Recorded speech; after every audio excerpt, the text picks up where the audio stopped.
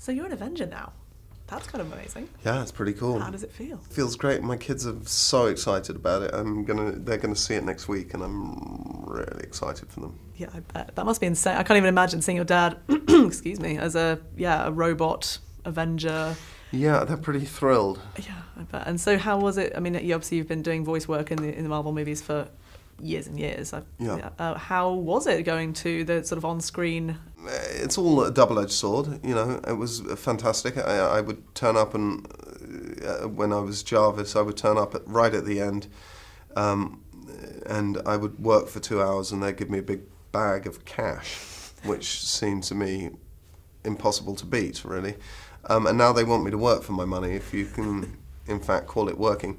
But it's, it was great to finally sort of be on set with these people that you've been working with for 10 years but never actually met. How long did it take to become the Vision? It looked like it would be...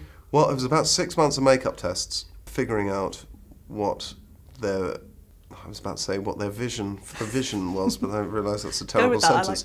What their vision for the vision was, and they did that. But the makeup and costume itself was about 3 hours. And I remember you saying that originally you hadn't seen many of the Marvel movies when you were in them, just doing the voices. Did you have a lot of homework to? Yes, I spoke to the guy that made and cut that interview, because actually what I said was, I haven't seen them, but then I practically don't see any of the movies that I'm in, so, but he managed to cut that bit of it off and just leave it at, I've never seen the Iron movies.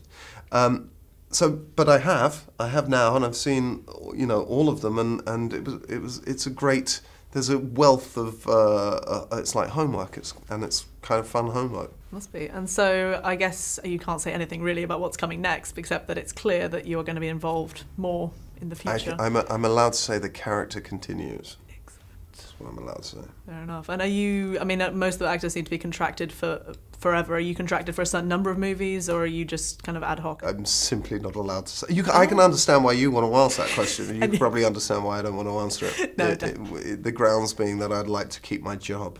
Which is fair. Thank you very much.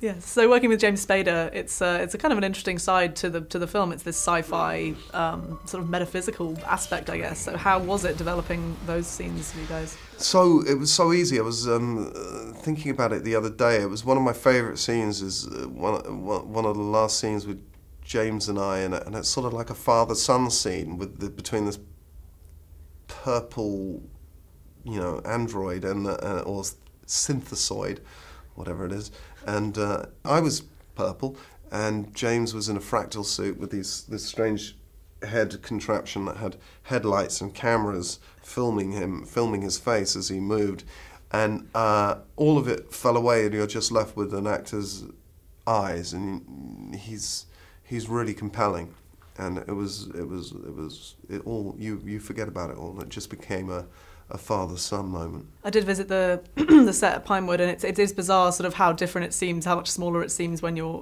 there versus what it looks like on the screen. Did you think? Because I thought that they were the biggest sets I'd ever seen in my life.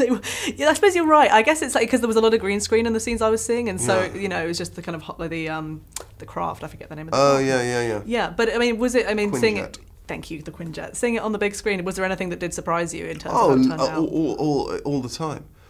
I did a scene with James that was we shot it in a car park, and it's in a forest in the movie. It's amazing what they do. Yeah, was that the final scene? The one that the...